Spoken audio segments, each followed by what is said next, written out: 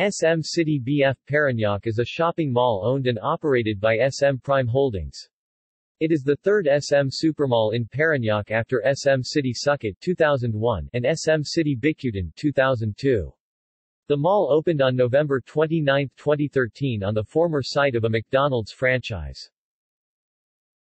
Mall features.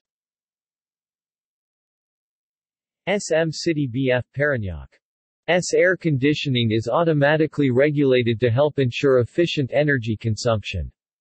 To prevent flooding in the area, SM City BF has a water catchment basin that can store up to 5,000 cubic liters of rainwater, which is equivalent to one Olympic-size swimming pool. Rainwater collected in the basin will be recycled to water plants, to clean the mall and to flush toilets. The mall also features SM Supermarket and the SM Store as anchors. It also features 2 digital cinemas, and 4 Director's Club cinemas. Incident.